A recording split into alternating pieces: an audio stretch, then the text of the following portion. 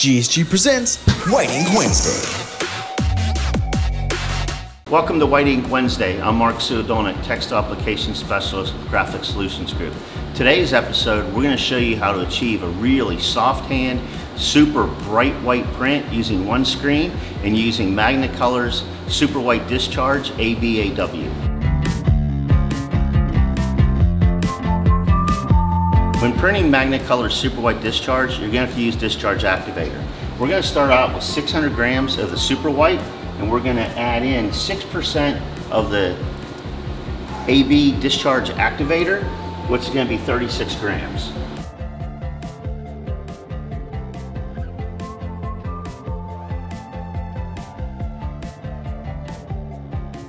Now that we have our activator added, we're going to go ahead and stir this up.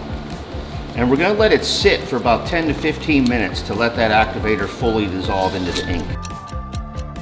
One thing to keep in mind when you're mixing your activator into your base is you want to make sure all the activator is fully dissolved before you go to press. As you can see here, those little lines that are on the spatula is actually undissolved discharge activator. Now that our activator is fully dissolved, we're ready to go ahead and add our discharge white into our screen.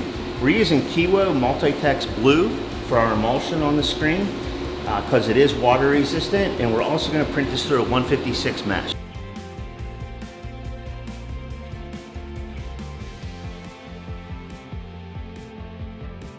Now we're ready to go into production. We're going to use a 60-90-60 durometer squeegee, about a 15-degree angle, about 35 psi.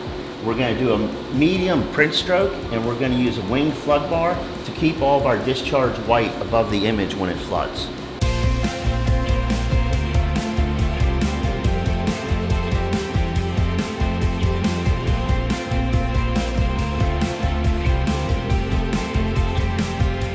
Now before we take our shirt and put it through the dryer, you can see that it's a light gray color, and once it goes through the dryer and starts to fully discharge and remove all the black dye, we're going to see a really nice soft hand bright white print. There you have it, one color white, really nice super soft discharge print.